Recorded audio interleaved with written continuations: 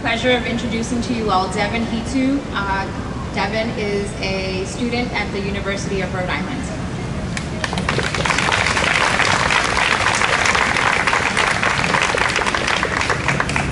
Good morning. My name is Devon Hee, and I'm a rising freshman at the University of Rhode Island.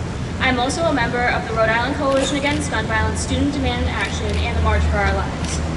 Every single day in the United States, 100 Americans are killed due to gun violence. Every single day in the United States, 59 people end their lives with a firearm.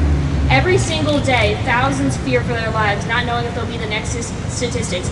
Every single day, we push for change to ensure events like this never happen again.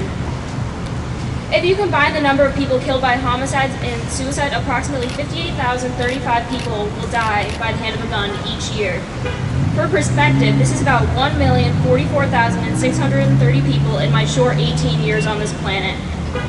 This is just the number of gun-related deaths in the United States alone. A further 51 people suffered non-fatal injuries, and a further 31 people lost their lives in a 14-hour period in 2 different cities. Those that witness will carry lifelong emotional scars. Those 2 states, Texas and Ohio, had one thing in common. Neither had red flag gun laws.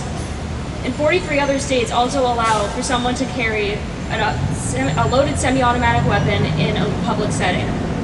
One can carry without background checks, safety training.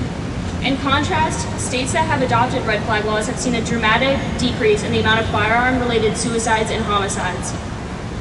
According to Everytown research, the amount of suicide deaths by firearm has fallen 14% since Connecticut instilled these laws. For every 11 firearms confiscated, 1 life has been saved.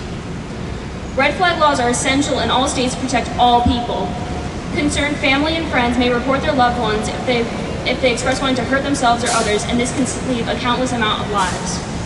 Nobody should live in fear. Nobody should live thinking that the visit to their store could be their last. No parent should lose a child. And no child should lose both parents in a shooting. No family should have to identify a deceased relative. National red flag gun laws have been put on hold, but they are fully necessary on the federal level. We need to show our lawmakers that we care. We need to support common sense gun laws to save lives. We need this to be a national policy. To let them know, please take out your phones and text checks in all caps to 644-33 to encourage them to take action. Thank you.